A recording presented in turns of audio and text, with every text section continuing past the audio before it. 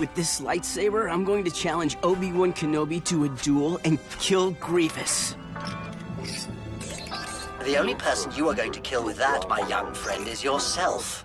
The galaxy of Star Wars could be an awfully cruel and dangerous place, especially for children. As much as the story arc involving these 6 younglings and Ashoka proves this point, it also demonstrated many fascinating elements regarding the rich lore of Star Wars, meanwhile showcasing an awesome adventure with a multitude of iconic characters. However, what these episodes did absolutely best, especially in the first one called The Gathering, was how the Force was illustrated in new exciting ways, and how the important lessons the children learned along the way affected them.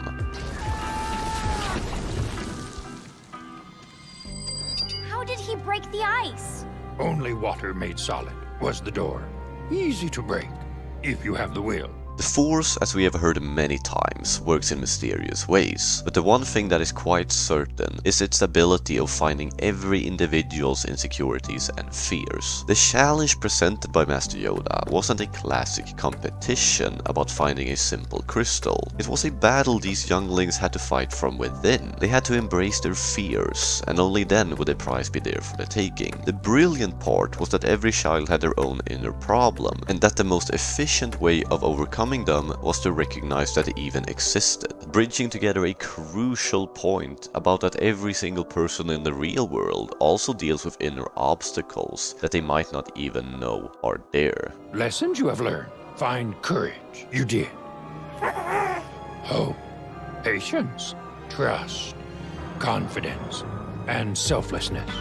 There is a sort of magic attached to these episodes. We witnessed the story through the eyes of the children, and that added such an interesting perspective in comparison to how the show usually presents these adventures. Ahsoka's involvement displayed how much she had evolved as a Jedi, but also as a person. The contrast towards these younglings made it even more fascinating, because of how we met this young Padawan in the Clone Wars movie. The similarities between the younglings' behavior and how the naive Ahsoka acted when she got introduced back in 2008 was quite obvious, and that detail made her calm and collected mentor role so much more captivating.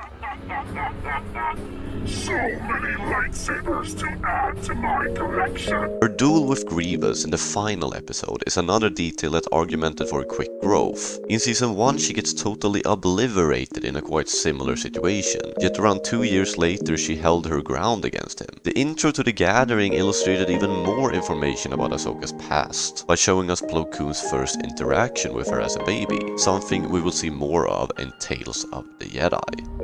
Jedi. Ashoka is Jedi. There is so much interesting lore revealed over the course of the first 2 episodes. The robot named Wang that had helped Jedi create their lightsabers for a very long time was a great addition to the story. It was funny and hinted towards tons of information I wished he would have elaborated on even more. Witnessing how these younglings chose their hilt and the challenge of building their new sabers was a new phenomenon. Sure, we have seen Luke try to assemble his saber in a deleted scene from Return of the Jedi, but this was way more detailed and just straight up cool. The Younglings arc was filled with awesome moments and tons of different characters. I haven't even mentioned Hondo yet, but he was a vital part of this arc. This pirate symbolizes Clone Wars diversity and how different characters can behave depending on the situation. Hondo was a real bad guy in this one, but in other stories seen as someone that helped the Republic in Jedi. That's what I love about the Clone Wars series. Its ability to walk the line between good and evil and showcase that characters could be on both sides, and that the answer almost never is a simple yes or no. It's going to be fun to see one of the younglings again, Gunji, in Bad Batch Season 2. I wonder if more of the kids survived. I guess we will just have to wait and see. Thank you for watching this video. If you like what I create, please press the like button and subscribe. But most importantly, may the Force be with you.